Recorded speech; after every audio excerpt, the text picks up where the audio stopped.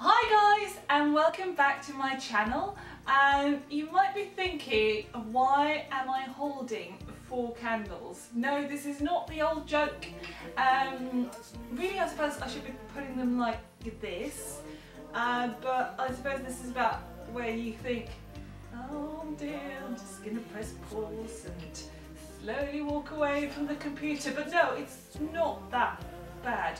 I want to talk to you about a Scandinavian Christmas tradition that takes place today on the 13th of December, where we celebrate the Festival of Lights in the shape of an Italian saint called Santa Lucia.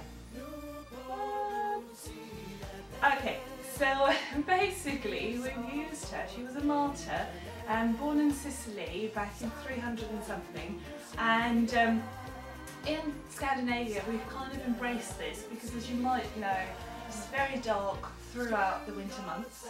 So we have a festival of lights, and basically works the way that we form a train of young girls who carry a candle in their hands, and then they sing this Santa Lucia song, which is the one playing in the background here, and then they walk through halls of schools or people's homes, and yeah, but not only that, because firstly we use live candles.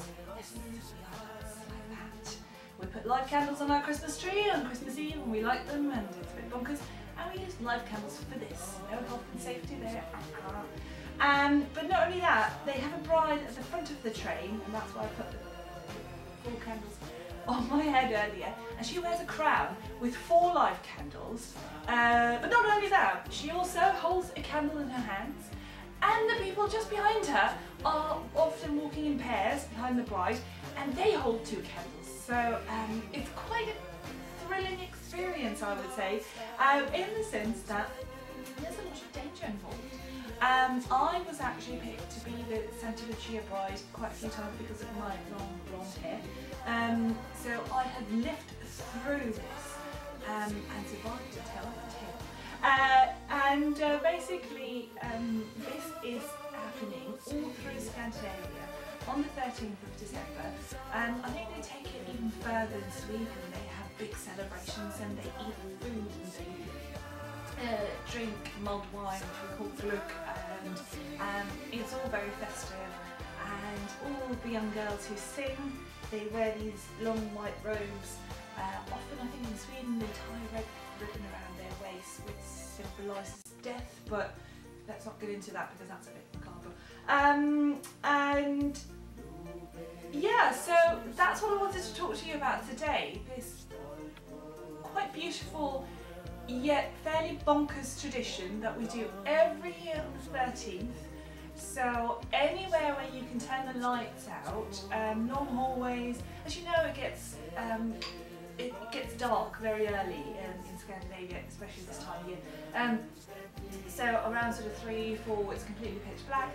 So you turn out all the electricity inside, and then you have this long train, and it is really beautiful. These young girls sort of walking down and singing. And that's what we do, so I thought I'd tell you about that today.